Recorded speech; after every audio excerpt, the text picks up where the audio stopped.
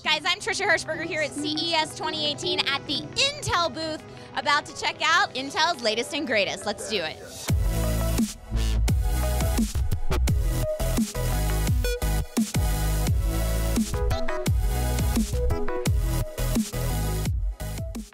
How are you, Megan? I'm doing great today. I'm super excited to tell you all about the esports component of the Olympics this year as part of Intel's partnership with the Olympics. Okay, so what's that esports component? I'm dying to know. Right here I'm demoing the official video game of the Olympics, which is called Steep Road to the Olympics, Winter Olympics 2018. And it's really exciting because players can actually step into the shoes of the Olympic athletes and snowboard and ski the actual courses that they're going to be challenged by in South Korea this year. So it's a super exciting game. People have just been having so much fun with it all day today. And the Olympics, correct me if I'm wrong, is actually incorporating esports this time, yes? That's right. For the first time in history, there will be an esports competition at the actual Olympics because it's been such a huge part of getting fans involved in the Olympic experience.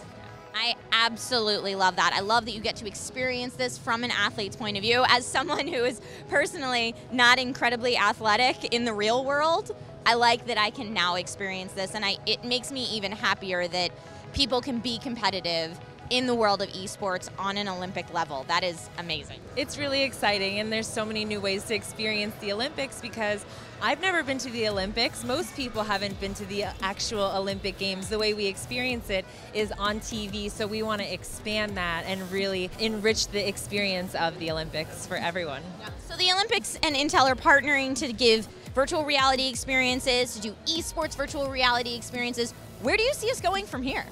There's so many exciting things in the future, but there'll be the largest implementation of the 5G at the Winter Games, which we'll see. So I think that's the future. That's incredible. Awesome. Thank you guys so much for watching, and stay right here for more CES coverage.